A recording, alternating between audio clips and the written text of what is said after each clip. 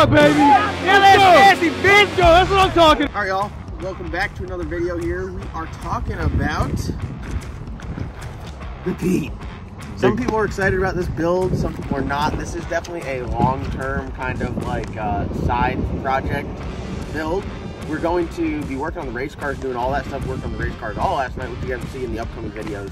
We still got a bunch of racing going on, but the end goal for this thing is to have a badass race car hauler, or if it's something we want to use for storm work, just to haul some equipment, we can. The reason why I got this is because there's nothing cooler than pulling up to the racetrack with a 53-foot trailer and a badass truck. And honestly, I've only seen it a handful of times. Maybe the big races. Yes, like maybe 3 times in my entire life have I like walked through the pits.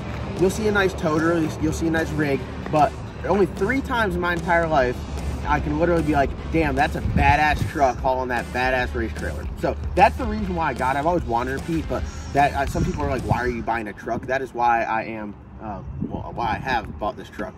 Obviously, it's a project. We have been putting some thought to it, talking to some people in the industry, talking to people that have trucks, trying to get a good understanding of what, like, I guess I want in my mind and what it will actually be in reality and how functional it will be. So, yeah, I mean, it's there's a long road ahead, but I feel like we can do it. I mean, if we can build a car to go, you know, sub 1 second in the 60-foot, I feel like we can put a truck together. Not down at anyone that's doing the truck stuff, but from what it looks like, it's like a race car, but everything's just bigger. I mean, it's pretty accessible and easy to work on. It's built to be worked on, and it's just nuts and bolts at this point. So we got Mason here, our liaison of big truck stuff. Fake it till you make it. Yeah, fake it till you make it. Fake it till you make it. All right, so let's talk about it. Some people in the comments, they've been saying, oh, that's a 378, that's a this, that's a that. The truck is a 379, right? Short nose. Everyone's like, oh, if that ain't a long nose, you can go straight to hell. And I'm like, okay, like, what's the big deal? 8 inches. Okay, I know that's life-changing for some people, but I mean, 8 more inches, I wouldn't be able to do shit. I wouldn't be able to walk. So I don't need the extra 8 inches. Whether it's long nose or short nose, it still is a 379. I've done some research, and you can tell the difference between a 379 and a 389 by how the mirrors mount. The 389s, which is the 389 is a bigger truck, is it not? Yeah, 389 is longer than a 379 long nose. So the 389 has the mirrors that mount to the A-pillar, 379 has the mirrors that mount to the door. So that's like a telltale sign just from my research. They made this truck with a short nose like it is now, or the 379 extended nose. That's the one that's 8 inches longer. I think the cab sits back 8 inches is really the difference on it. So we're not going to do all of that. They make some conversions for these. What do they call them? The little big hoods or something? Yeah. Where it's just, here it comes. So you said the cab's the longer part, so is the hood the exact same length? They just add the 8 inches? The cabs are the same. The cab is back 8 inches from my research. The hood is 8 inches longer here. So you'll see like a lot of the side profiles will have more meat behind the fender. Gotcha. Where this one, it's like the fender's kind of like pretty much at the end of the hood. But they sell some conversions where this is really the short nose just slants down. They sell conversions that sell this top piece for both sides that goes straight out. So it kind of looks like a long nose. It gives you that like more, I think it's like a more of a gangster, more badass look. Kind of boxy. Yeah, opposed to having it slant down. But I still think this looks good, but the plan is we'll put that on there. It needs new fenders. We're going to completely redo everything. So the hood, the side parts of the hood are going to stay. Top's going to change. The cab's going to stay. We need a new door. The goal with this thing is I talked to some people that have multiple trucks at multiple different lengths. Some have sleepers, some are day cabs. With what we want to do with it, like if we're going to go down and race in Florida, obviously we want to have something a little bit more than a day cab because we're going to ride in the truck for, you know, 7 to 9 hours. Maybe have a third person in there, like be like chilling on the bed or something. We're not going to have amenities as far as a toilet or a sink in here. It's going to be a truck. So if we go anywhere, like we have a Prevost bus, we'll probably take the Prevost bus as well, and it would be the 53-foot or one of the motor ultimate combo right there. That would be tough. The only downside is the Prevost doesn't have a shower. Well, we can. Hey, but we have shower trailers. Yeah. Well, we can work around it. We can work around it. We'll pull a shower. Yeah. We'll have a whole compound set up. the Prevost sleeps like 14. Yeah, it does. It's a solid compound. It rides like a minivan. But, I would like to do like a 36 to 48 inch sleeper on it, which I feel like is pretty good. And I think they call them like the coffin style sleepers, where they're the same height as the cab. I don't want the sleeper to be taller than the cab. I just like the look. It's kind of like more of like an old school look. I mean, I'd be looking at trucks all the time. I just think they look cool. So this is my vision. You guys that are experts in the industry, tell me if I'm way off or close. So the cab will obviously stay the same. We're gonna have like, I think ideally I would like the 48 inch sleeper. It's a little bit bigger. I want to stretch the frame. I want to have 305 inch wheelbase. That's what I want wheelbase wise. Everyone just like 300 inch wheelbase is badass. Some guys go like 325. It looks way too long. I want to do like 305 or 310 for the wheelbase.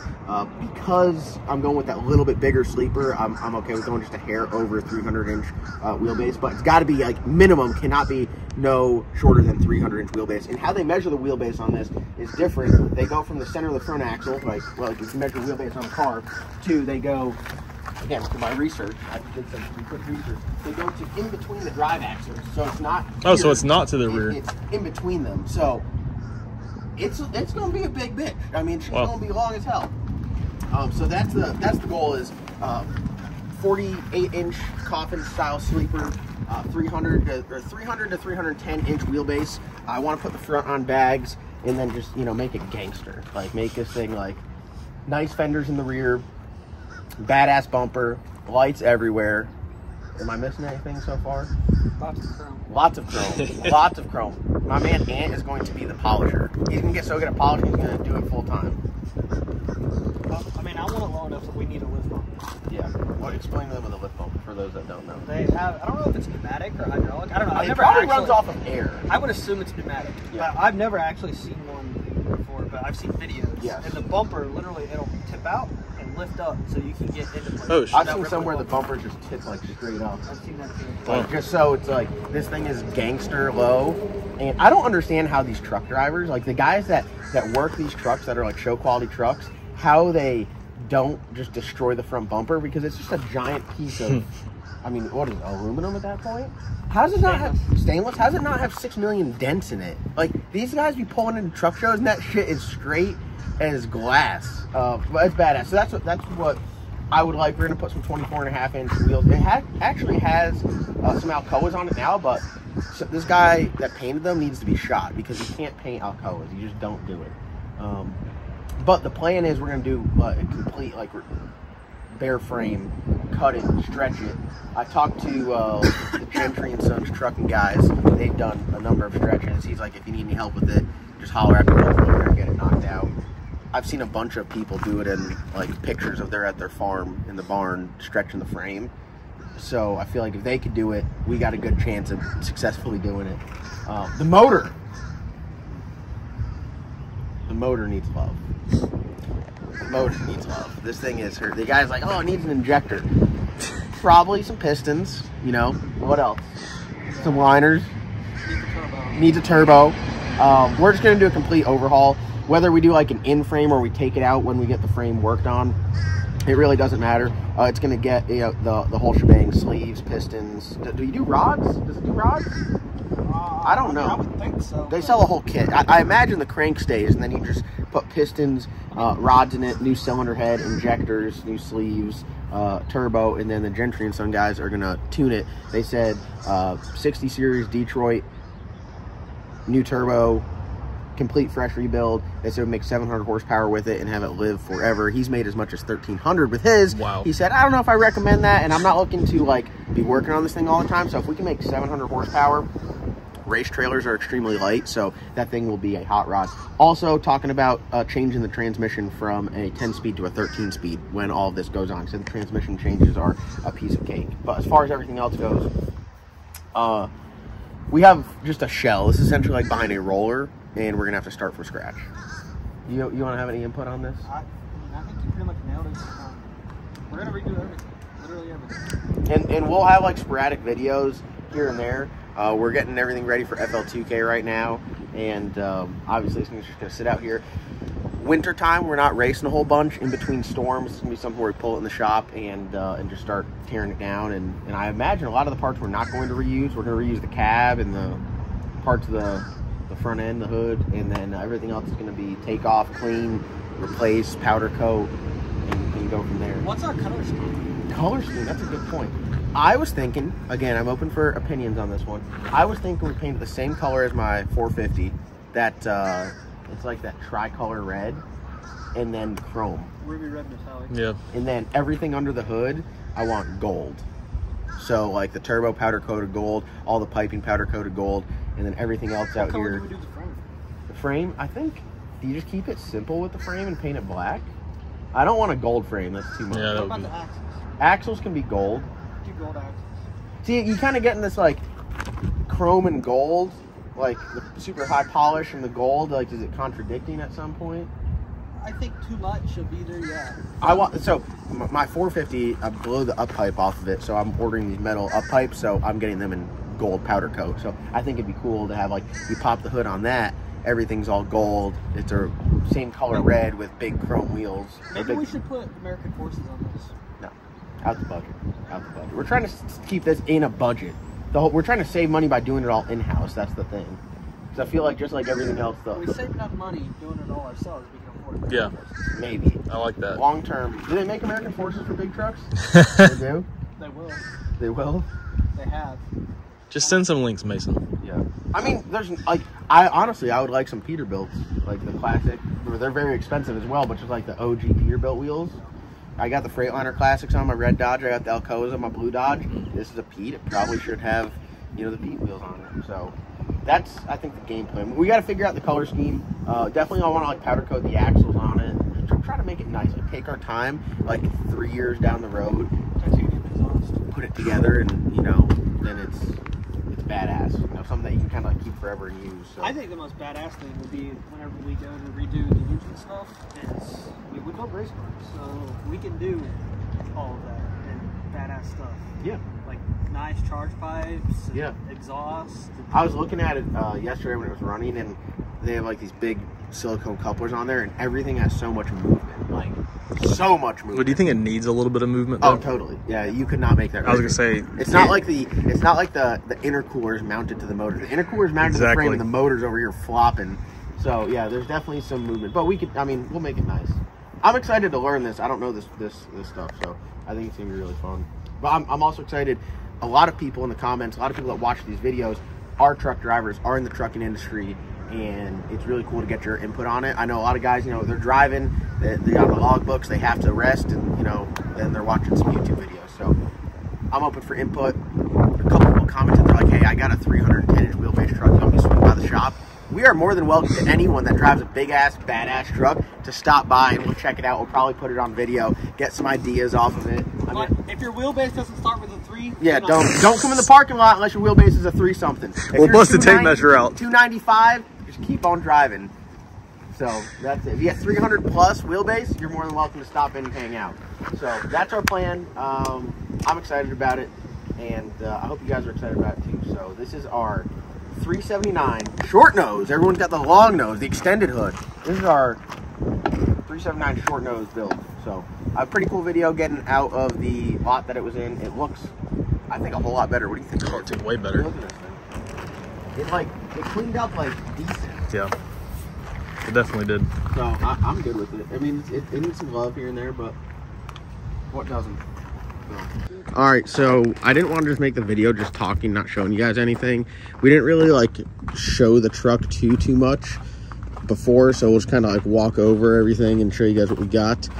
I mean, it's just a big ass old truck at this point. So probably powder coat the rear ends, take them all apart. We'll literally just take everything apart. I don't know how this stuff all works, but I imagine it's just like a big rear end like what I'm used to doing. So we'll take it all apart and just inspect everything, make sure everything looks good. Fuel tank, this thing's beat up. We're not going to use the fuel tank also. We're not going to run the truck anymore because there's been water in it, so that's not ideal. Stacks, these will be for sale if someone's interested in these. They're really not in bad shape, so if someone wants those, they're miter cut. I'm gonna do like some flat ones, but that'll be for sale. I mean, anything that you guys are interested in, that, I mean, these seats, they're gonna go. The interior, kind of rough. Those glasses definitely for sale. You know, someone was just putting miles behind them. They're just eating the road with those on. But the dash, we're gonna do like whole new everything. I mean, it just, the condition is exactly what you would expect. I still feel like I got an absolutely amazing deal. Everyone that I've spoken to in the trucking industry said I completely stole it for that price. One thing that I was advised to do is sell the transmission out of it and put a 13-speed in it. So I'm going to listen to the professionals. If that's what they recommend, that's probably what we'll do. So once we take the cab off and do all that stuff, I'm probably going to pull everything, take the motor out of it as well, and we'll sell the transmission. I guess they say, I'm going off big they say. They're like, that's like me saying it's, oh yeah, it's easy to build a 4-second streetcar. In all reality, it's really not that easy. I just do it all the time. So, and I've done it before, so I have experience, therefore it makes it easy. But yeah, I mean, nothing really like jumps out as like a major structural concern. There is this right here, which is where like this panhard bar, which I believe centers the rear end. I think that's what it is. It kind of ripped the frame, but I assume on stuff like this, it's just like big equipment where you just put it back and weld it on up, and then you're good to go. I mean, you got to think, when you stretch the frame, I'm pretty sure you cut it and then just put more frame in there. You can see where it's kind of ripped it a little bit. So yeah, it gets gross. I mean, it's gonna be a lot of work, but it's definitely exciting. You guys that know this stuff a little better. Also, like, there's some stuff here, like the exhaust hanger is a ratchet strap. I mean, technically speaking, getting the job done. Is it ideal? I would say not. This transmission cooler, oil cooler, I'm not sure. Looks like it was smushing between someone's ass cheeks. So I'm gonna be most excited when we're just taking everything apart. I think that's going to be fun. The exhaust also right there, not ideal. I do not believe that's ideal. Yeah, so everything here is just the engine itself, very clean though. Like, we just power washed everything, was good with it. So yeah, hopefully have some stuff that you could sell off here. I mean, I'm sure someone wouldn't mind this fuel tank, you know, post some stuff up for sale and see where it goes. And I think once we strip it down, we'll have a nice canvas. Didn't come with the 5th wheel, which I've been looking at. They're quite expensive. I think everything on the big trucks is expensive in the scheme of things compared to buying stuff for like a 3/4 ton truck. So pretty cool. All right, let's go wrap it up, guys. Thank you so much for watching. Comment, like, subscribe, and we'll see you guys in the next video. Please comment down below. I want your input on what we need to do with this thing.